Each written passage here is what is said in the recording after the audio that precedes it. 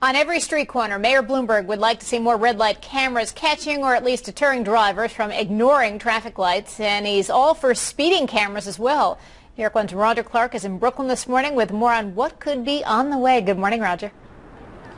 Kristen, good morning. That's right. Very busy 4th Avenue where there are some of those red light cameras, and we've been watching them throughout the morning. Now, let's talk about the financial side of things. The red light cameras brought in more than $15 million in fines last year. That's up more than $15 million from 2009. And one reason the city says for the jump in revenue is a program to collect unpaid violations. Now, the mayor is very adamant about the idea that he would like to see more of these cameras. And to add more, though, the city needs approval from the state legislature. Now, the mayor has actually offered a way to push for this. He says, why not embarrass faulty drivers and embarrass the lawmakers in Albany into doing it?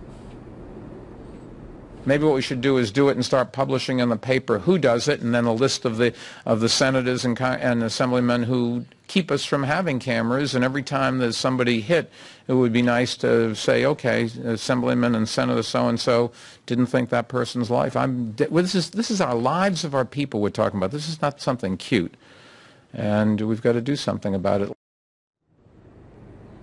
And the mayor has also said he supports cameras that catch drivers who speed as well. He says you can't have a cop in every corner, but technology is key. Critics say the cameras violate people's privacy. Folks may not like the idea of having to pay a $50 fine, but they understand the concept behind it, Kristen.